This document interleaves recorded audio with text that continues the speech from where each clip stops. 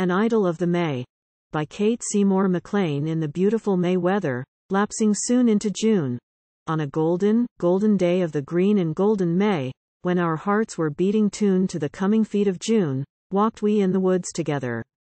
Silver fine gleamed the ash buds through the darkness of the pine, and the waters of the stream glance and gleam, like a silver-footed dream, beckoning, calling, flashing, falling, into shadows dun and brown slipping down, calling still, oh hear. Oh follow, follow, follow, down through glen and ferny hollow, lit with patches of the sky, shining through the trees so high, hand in hand we went together, in the golden, golden weather of the May, while the fleet wing of the swallow flashing by, called, follow, follow. And we followed through the day, speaking low, speaking often not at all to the brooklet's crystal call, with our lingering feet and slow, slow, and pausing here and there for a flower, or a fern, for the lovely maiden hair, hearing voices in the air, calling faintly down the burn. Still the streamlet slid away, singing, smiling, dimpling down to a mossy nook and brown, under bending boughs of May, where the nodding windflower grows, and the cool wort's lovely pink, brooding o'er the brooklet's brink, dips and blushes like a rose.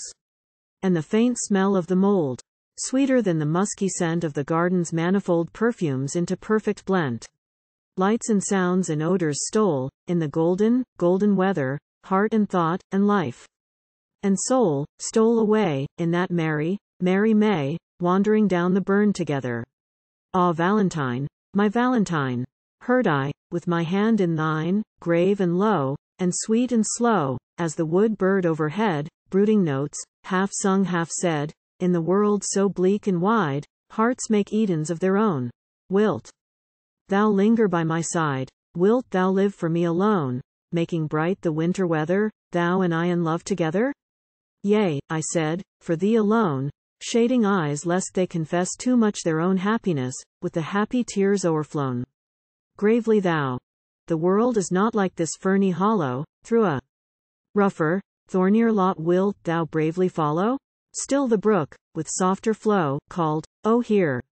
Oh follow. I said, with bated breath, where thou goest, I will go, holding still thy stronger hand, through the dreariest desert land, true, till death.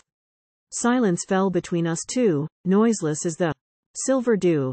Hearts that had no need of speech in the silence spoke to each, and along the sapphire blue, shot with shafts of sunset through, fell a voice, a bodiless breath.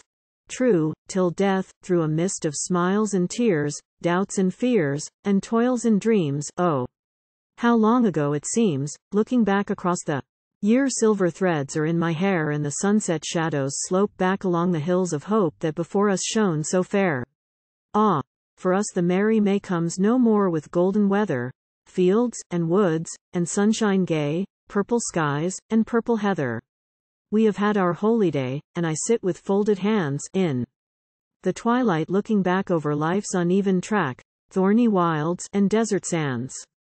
Weary heart, unwearied faith, in the twilight softly saith, we have had our golden weather, we have walked through life together, true, till death.